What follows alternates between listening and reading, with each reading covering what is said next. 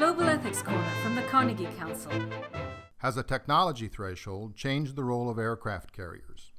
Battleships ruled the world's oceans for centuries. Their mission was to extend and enforce a state's policies beyond its borders. Today, that's called force projection. Pearl Harbor began a new age of force projection. Carriers replaced big guns and have been the primary means of projecting American force around the world. Iraq and Afghanistan again demonstrated the carriers' military prowess. Crucially, in any conflict across the Taiwan Strait, U.S. carriers have long been essential.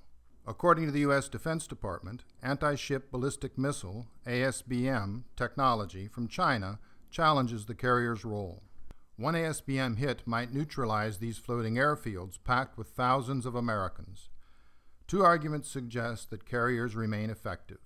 First, ballistic missile defenses may be able to counter the threat. Second, while huge, carriers may still be difficult to find. Both pro-carrier arguments, however, have some technical limits. Conversely, force projection might now be accomplished with less vulnerable assets like submarine-launched missiles, long-distance aircraft, or even drones.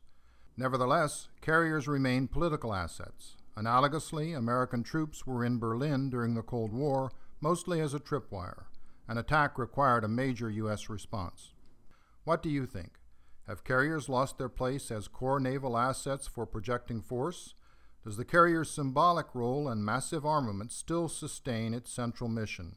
For instance, would you risk U.S. carriers in a conflict across the Taiwan Strait? This is William Vokey from the Carnegie Council. Made possible by the Carnegie Council for Ethics in International Affairs. Post a comment at www.carnegiecouncil.org.